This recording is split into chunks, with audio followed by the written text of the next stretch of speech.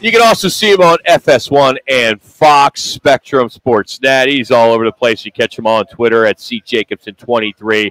Former Stanford U standout Casey Jacobsen, now on the right to the guest line here on Fox Sports Phoenix. How you doing there, Case? Rock, Manuch, Jimmy B, we got it all here. How you been, bud? I'm great. You guys know I'm in the throes of college basketball season. That's my personal heaven. Lots to talk about in college hoops. And the last ever Pac-12 basketball season that's come to a close. So I'm trying to soak it all in. And it's each week we discuss a lot of Pac-12 basketball, and it's just unfortunate we came off a real big high in football in the Pac-12 of the success it had, and we were hoping that it would continue into basketball, and unfortunately it's been kind of disappointing. Would you agree that there aren't more teams out there that are at least being ranked at this point?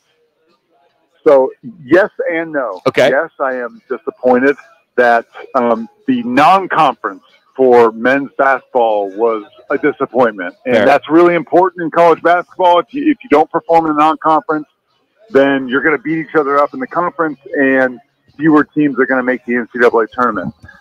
So yes. The no is we cannot judge any season until it's all said and done, man. Right? You guys remember the Arizona Wildcats last year, one of the top 5 teams in the country for most of the season, got a really high seed, and they lose the first round to Princeton and only score 55 points in that game.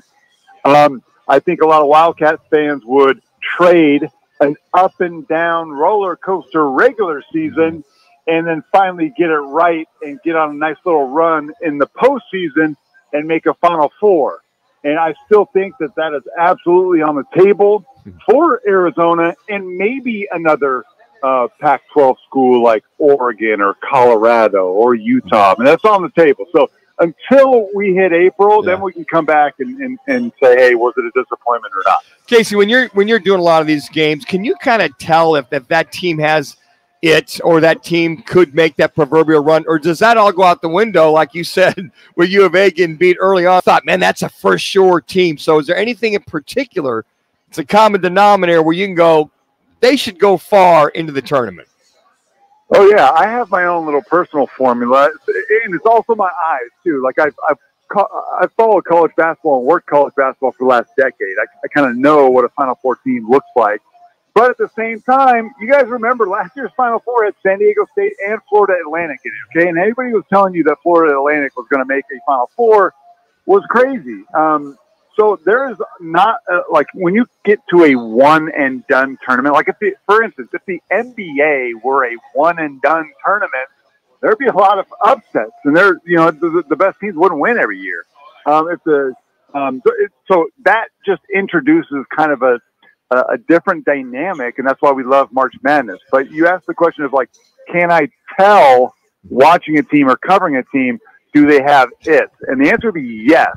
There are certain criteria that I believe you have to have it.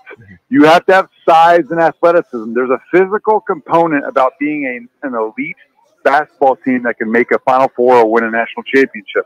Then you have to have good backcourt play, whether that's a really elite point guard or just guys who handle the ball, because those are the decision makers in basketball. Like a quarterback and a running back in football, they're the ones that have their hands on the basketball the most.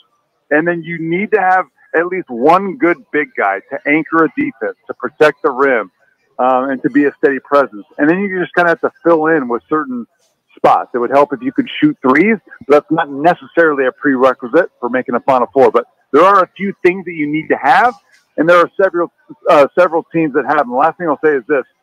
I believe that every year there's about, 25 to 30 teams that can make a Final Four. However, I only believe if there is a handful, maybe a little bit more than a handful, that can actually win a national championship. There's a big difference between making a Final Four and cutting down the net. Casey Jacobsen is our guest on the Right Toyota guest line. Casey, my question is this. You were a star at Stanford. Pac-12 schools have perennially produced NBA players left and right who have become stars in the NBA. When it was first announced that the Pac-12 was toast, What went through your mind, and how devastated were you? Yeah, I was probably the second most devastated person that I know behind Bill Walton. To me, my first reaction is, how could this possibly happen? I know that the Pac-12 as a conference has struggled in comparison to some of the other power conferences in the country, revenue-wise, football relevancy. Like I understand all that, but to have those things result into teams just leaving the conference and then eventually it imploding, that was not a thought that I ever had at any time until, 6 months ago, 7 months ago. Even when USC and UCLA left, it still didn't even cross my mind that it could possibly happen. I was born and raised on the Pac-10 and 12 conference. I played in it.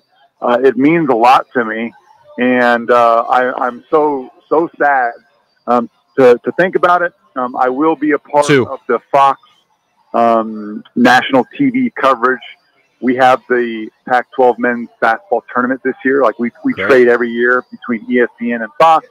Fox has it this year, and my bosses have assigned me to be on the call for the game. Nice. And I'm already kind of getting teary-eyed just even thinking about signing off on that last game. It's devastating to me personally, and I know a lot of other people feel the same. Case, our last one, and it has to do with the 3 Pac-12 teams right now that are at least being projected in the NCAA tournament: Arizona, Utah, and Colorado.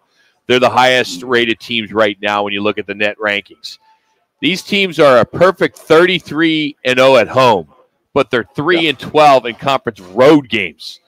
How will that play into the selection committee, knowing that these teams may be put in, will be put in areas that are not home? 1 minute. Yeah, no, it's a good point. Those numbers are sobering. However, first of all, I'll say that's not great. Okay, there's no way I can't put lipstick on a pig, right? Okay, so it's not great. However, can I also say, look around the country in college basketball and tell me a team that is actually really good on the road? Mm-hmm. You can't find them. They're very few that exist. Maybe the Houston Cougars might be one, but everybody is struggling on the road. This isn't just a Pac-12 issue, but like I understand what you're saying. Here's the other silver lining for fans, and people need to understand: the NCAA tournament is not played on hostile floors. It is played on a neutral court. Good point. Very good point. I go back to the first question you asked me, like, what do you have? Do you have it? Don't worry so much about how a team looks on the road. Just look at their total body of work, who they are as a team, what are their strengths and weaknesses, who have they beat? Are they good enough to beat the top 10, 15, 20 teams in the country on a regular basis? And if they are, you have a chance to advance deep in the tournament. If you do not, you don't have a chance, and you're probably going to be either out of the tournament or you're not going to make it to the second weekend. Casey, we love your work, man. Thanks for jumping on with us today. Hopefully we catch up with you as we get closer. As you know, it's in our backyard, so we're pretty excited about the Final Four. So thanks so much for the time today. Absolutely. Have a good week, guys. That's Casey Jacobsen. You follow him on Twitter at CJacobsen23. He'll be calling the Utah State, San Diego State on Saturday. That game is on Fox, and then he's got Stanford at Arizona on Sunday on FS1. Well, coming up, it's our Football at 50. You'll hear